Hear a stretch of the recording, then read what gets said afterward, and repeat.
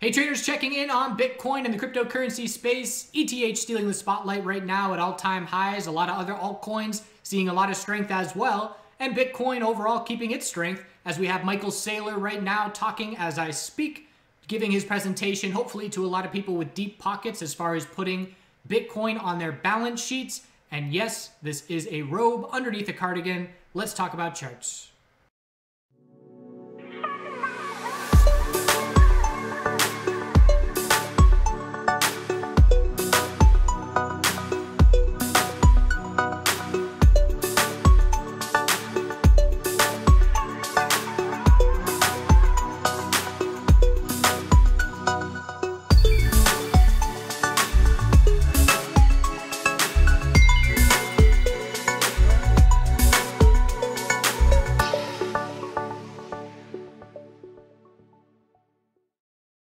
All right, so first things first, we're looking at the dollar. The dollar bulls are getting a bit of follow through on their little inverse head and shoulders, and the bounce is underway. So now we zoom out, and the question is, are we going to be able to change the weekly trend bullish from here once we top out? First, we need to know, where do we top out? How much space is created for the weekly higher low to try and form? One good thing for asset bulls is that the S&P 500 has been all bull all week. This is the third day of the week. And the cryptocurrency space is holding on just fine as well.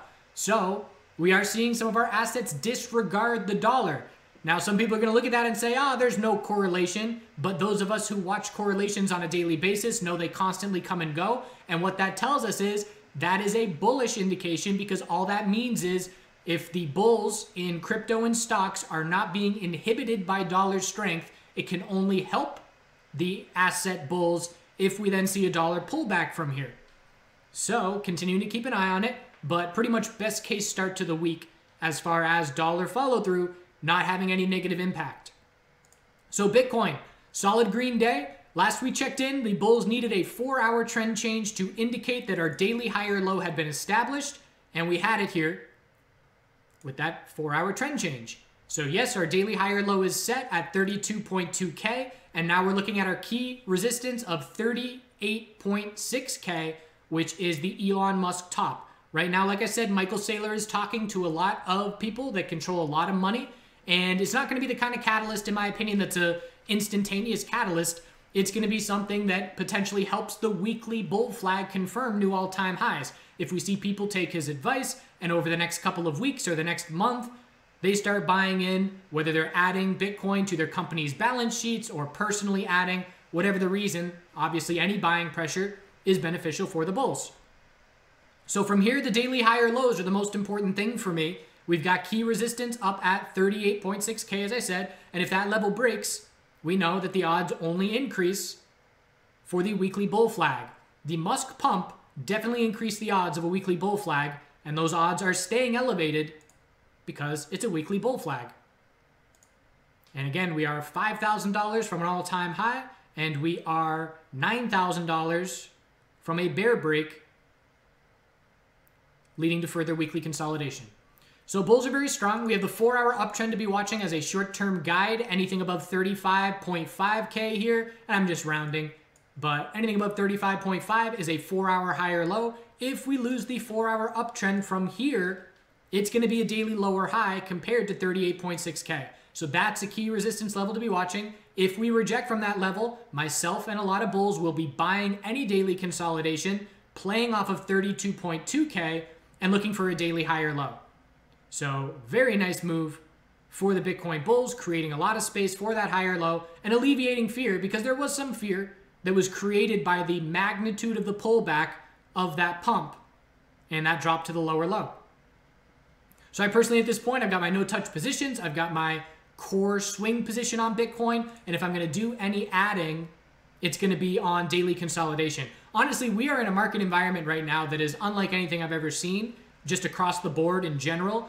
And I've talked in the past how it was a beautiful setup where we had cryptocurrency all-time highs into Canadian MJ all-time highs to allow for focus and compounding gains. Market's not giving us that this time around. Look at APHA. Look at these daily charts on Canadian MJ. They are going nuts while cryptocurrency is going nuts. This is the USMJ space. This is the ETF, just absolute bull moves.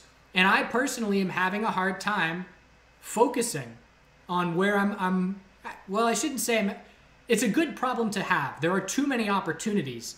So in 2017, all my gains were crypto. In 2018, all my gains were Canadian MJ. In 2019, it was mostly stocks. In 2020, it was maybe 2/3 stocks and 1/3 crypto. And here in 2021, I've got about 55% stocks and 45% crypto. So it's more balanced than it has ever been because the opportunity is matched more than it ever has been since I've been trading over the last 4 years in the cryptocurrency space. So again, it's a good problem to have. And I'm like I said, I'm at my annual goal here in the first 34 days of the year, but it's leading to me missing opportunities, as I'll point out on ETH here. So we know what we're watching for on Bitcoin. The dominance chart on Bitcoin does remain weak, and that is because ETH is stealing the spotlight here in blue sky breakout. So we are in a clear daily downtrend. We are still looking for a weekly higher low because anything above 60.80 is a weekly higher low. And again, if that is going to happen, in my opinion, it would be ETH perhaps getting its all-time high run, hitting a top, consolidating, and then maybe we see Bitcoin hit an all-time high. In the video right before Musk came out and posted on Twitter, I said the two ways, in my opinion, that we're going to see a weekly bounce on this dominance chart would be if Musk came out and said something, or would be Bitcoin surging to all-time highs and confirming the weekly bull flag. We got that Musk pump, but there was no follow-through behind it, so that was not enough to give us a weekly higher low.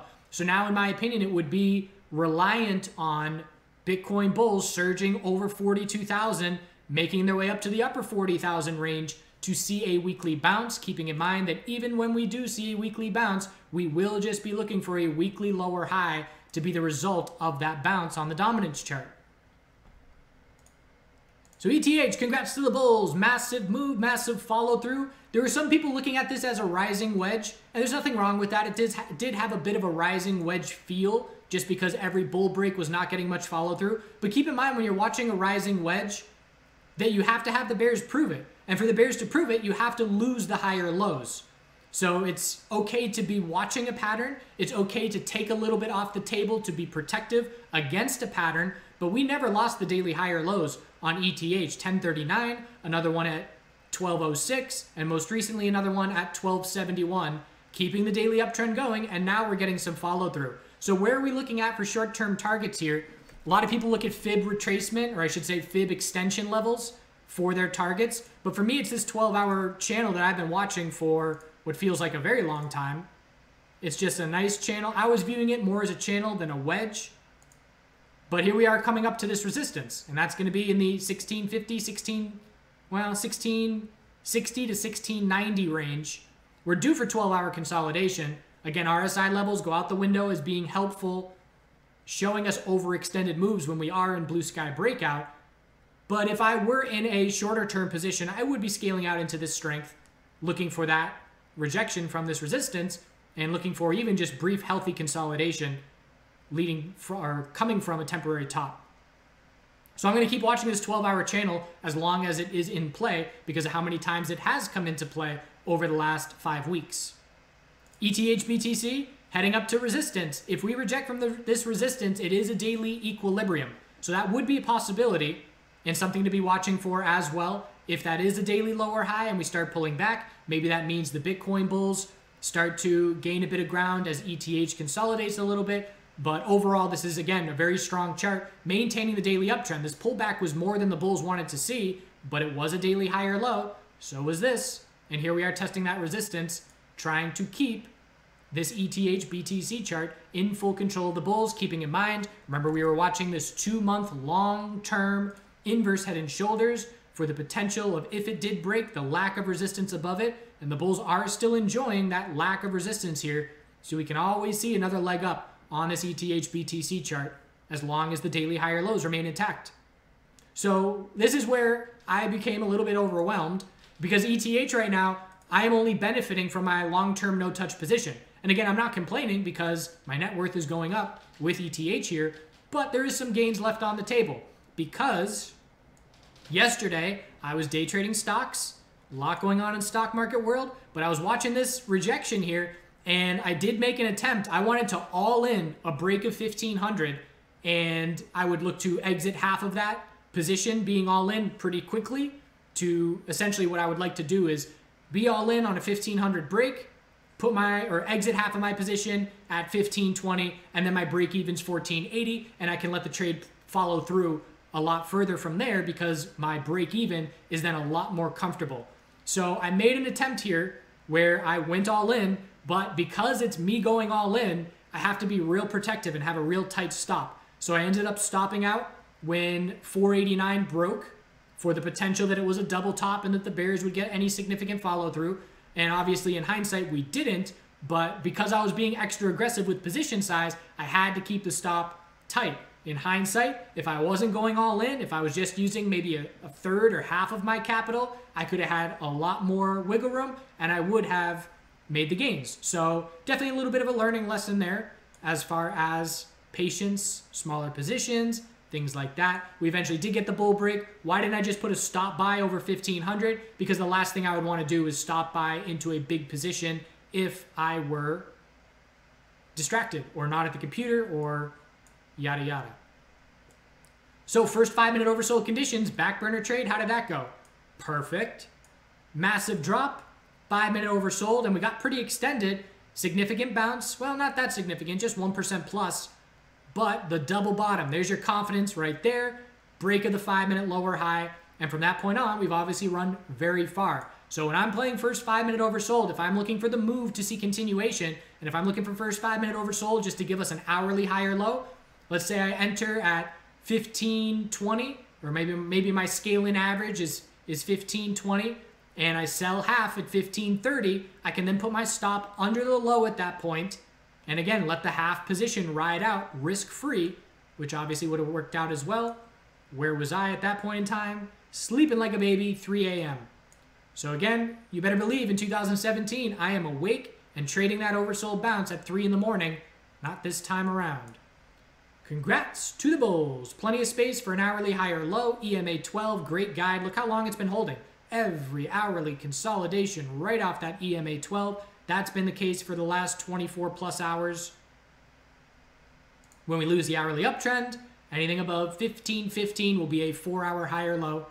When we lose the 4-hour uptrend, I like this 12-hour chart, and we'll look for a 12-hour higher low with plenty of space for it. Link. So doesn't Link look a lot like ETH? You bet your bottom dollar it does. Daily higher low established at 2165 and testing the all-time high right now. One thing that stands out here, the Link BTC pairing has to break bull. Have to get a bull move over 722 here, because if we were our strongest right now, the Link BTC chart would be up here, testing this resistance. Again, these strongest altcoin moves are when you are tick for tick correlated with the US dollar and the Bitcoin pairing. Anything less than tick for tick correlation is less than ideal scenario. So right now, Link has a less than ideal scenario. That doesn't mean that the bulls can't save it here with, again, a confirmed little daily higher low and higher high to be heading back to that resistance, but they need to do so. And we're going to be watching for that shift. Let's see if profits from ETH recognize that Link is the exact same setup and then pile into Link for its all-time high move. 4-hour higher low on Link, anything above 2363, and daily higher low, anything above 2165. There's a lot of euphoria in the space. You have to recognize that, and it's warranted because, you know, ETH is blue sky and Bitcoin's a weekly bull flag just under blue sky. But again, we got to keep that in check and recognize it in ourselves and stick to our game plans as always. Don't get lazy with stop losses just because the space is in such a bull market. And that's it. ADA.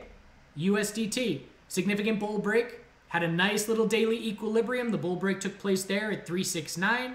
Big follow through started on Monday and it's been continuing. 4-hour tightening range here, little higher low at 413 and 415. We do have a double top at the moment. Got to be keeping an eye on that. If we reject from 455 here and break 413, it's a short-term red flag for that loss of support. So I know what the US dollar pairing looks like. What does the Bitcoin pairing look like? A little bit more consolidation, but I like the fact that it broke bullish as well from its sideways daily range. So it is definitely correlated to the US dollar version, and it's a little bit weaker over the last 24 hours, but correlated enough in the sense that we have this bull break and we're just looking for a daily higher low. ADA USD has the bull break. We're not looking for the daily higher low yet, but no red flags on that pairing at this point. Uni USD, this is just a slow, steady move up, getting a little bit extended. Bulls tiring, it appears. Got to be cautious of a rising wedge here as well. And I'm going to be watching where even if we do break 2075, if we don't get any follow through, then that's when that rising wedge narrative remains in play. So we'll keep an eye on this. Anything above 1805 is a higher low. Daily chart, again, very strong, but a lack of any meaningful daily consolidation since we've gone almost 200%. So we know that means be a bit cautious, be a bit protective of gains. When you go 200%, daily consolidation probably isn't too far away. Uni BTC, correlated. Looks just fine as far as the correlation to the US dollar pairing. So looking at it on the 4-hour perspective, very similar. One difference is this bounce is not as strong as the US dollar pairing. Keep an eye on it. This is a head and shoulders here. And if this head and shoulders confirms, that likely will lead to Uni USD seeing daily consolidation. And again, just comparing these 4-hour time frames, we can see that the US dollar pairing is a lot stronger. And again, it doesn't mean it's not a reason to sell or anything like that. If you're in Uni USD, it's going up. You're making profit. It's just something to be paying attention to say, okay, maybe the BTC pairing going bearish is a signal for me to take some more profit in my US dollar position. Binance USDT finally getting the all-time high. Been talking about it, looking for it to be a laggard for a while, just because it is such a popular altcoin that has been a leader of the sector in the past and was not doing anything on this Bitcoin pairing chart and is now doing something. Weekly bounce is clearly underway. So we know we're just looking for a weekly lower high, and the size of this daily consolidation is fairly notable. And again, that stands out as a red flag because right now we're coming right off the all-time high. It's a daily inside bar, but I can see we are clearly seeing Binance weaken comparatively to Bitcoin over the last 2 days. So it is an all-time high. We're in a tightening range. Short-term key support, look at these little stair steps, 49.15, 49.60, 49.78. When we lose these 4-hour higher lows, we zoom out and look for a daily higher low.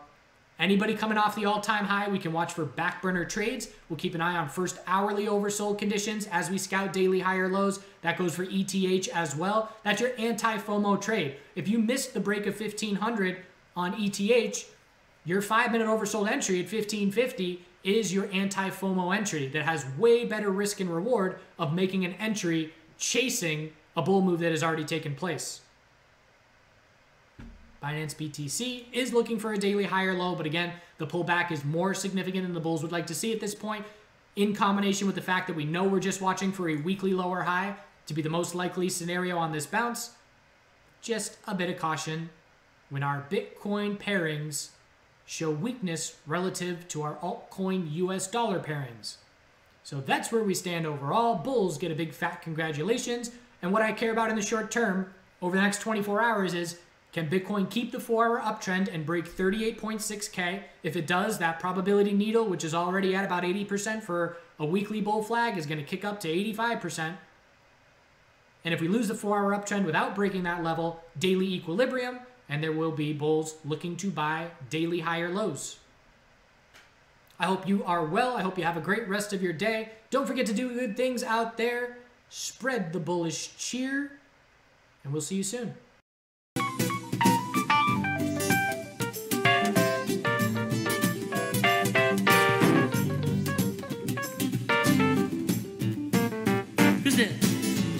Daniel just dropped a PayPal. Daniel says, do good things, and dropped $100. Holy cow, what the heck? What the heck in Hooba Haba? Daniel, thank you for the $100. Oh my God. Oh my God. I'm gonna take that $100 and I'm gonna help pay for the repair of EJ's hearing. EJ, I would like to, if you cut your ears off, you let me know. I'm gonna send you some money because I know you're gonna need some Band-Aids for your ear, my friend. I don't want you going Van Gogh style, baby. Yeah. Oh, Daniel, thank you for the 100. Daniel, thank you for the $100. Daniel, thank you for the $100. Daniel, thank you for $100. Oh, Daniel, thank you for